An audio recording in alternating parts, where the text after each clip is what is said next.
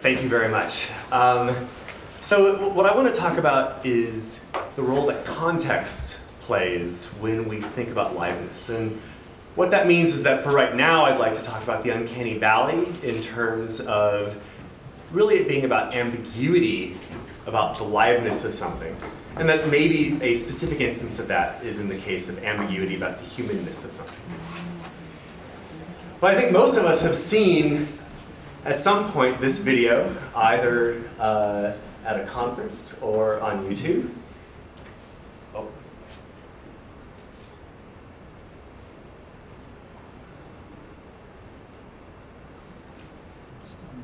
There we go. So this is the Boston Dynamics robot that is remarkably good at not falling down.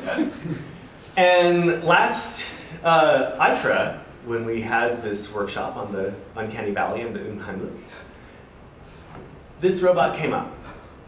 What was interesting is that how you respond to this video largely depends on what your background is. To a roboticist, many of us see this video as being the natural physical response of reactive controllers responding to the gravity vector, possibly responding to contact laws. If your background is less technically specific to this domain, you can have an extremely uncanny response to watching this video.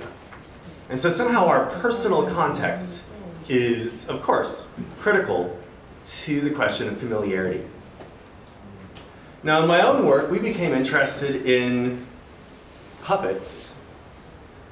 And I'd like you to think for a moment what it would be like several hundred years ago when puppets were used to educate, potentially to enforce dogma from a distance where you don't get to see the person that's involved. These are very compelling motions. These motions make us feel, despite the difference in scale and despite the fact that we can maybe see the strings, they evoke humanness and liveness in a way that only once you start to find out what's going on behind the scenes do you lose that sense of the uncanny. In my lab, we've probably lost that sense of the uncanny as much as anyone. We've built high degree of freedom marionettes. We can control them reasonably well. We can simulate them well. We can synthesize controllers for them well. And at every step, as we improve on our ability to control the marionettes, puppets, anytime that I now see them in performance, I find them interesting and I'm impressed with the puppeteers, but I no longer find them uncanny. Even the most amazing motions that a puppeteer might be able to create, I am technically astounded by, but my personal sensation of the uncanny has now largely been lost. Similarly, how do we think, like when we look at something that we know is alive, what are the facets of its aliveness that convince us? So here, this is Malcolm McIver's group at Northwestern. They look at electrosense fish. This is a fish that is an actual biological fish, a real fish, that is capturing a prey that's in the water. And as it does so, it combines its dynamics and it combines its sensing modality, which are these weak electric fields, and it does a motion that to me is very much a facet of its liveness. This is how, when I see something that I know is an animal, it's how I discern that it's alive. But in my lab, as we've made progress on understanding how one might automate such a process, here we see, this is actually an experiment of a robotic fish, and the motion on the left is entirely dictated by the need to increase information on the right. So this is information with respect to a particular parameter, and the hotspot that you're seeing is the intensity with which you understand where something is. And the entire trajectory on the left looks very organic in many respects, but it's entirely dictated by the need to improve information subject to dynamics and subject to the sensing modality.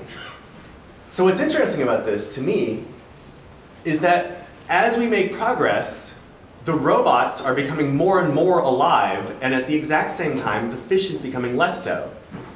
Because observing a fish now as it explores its environment is no longer one of the ways in which I evaluate liveness. In fact, so in some very real way, fish have become less alive to me personally by virtue of what we've been doing. And so coming back to the uncanny valley, I think that there's an interesting question, one that we are maybe now realistically facing for the first time in, say, the past decade, which is as robots move closer and closer to having similar levels of liveness as people, we, of course, run the risk that people themselves could fall into the uncanny valley, because not all people behave in the exact same way. There's variation across different people, and even across healthy people, as robots start to infringe on the territory that we have historically preserved for humanness, we may find that people that are somehow outliers, healthy but nevertheless outliers, strike us as uncanny because of the ambiguity about whether they are a person or whether they are simply a very human-like robot.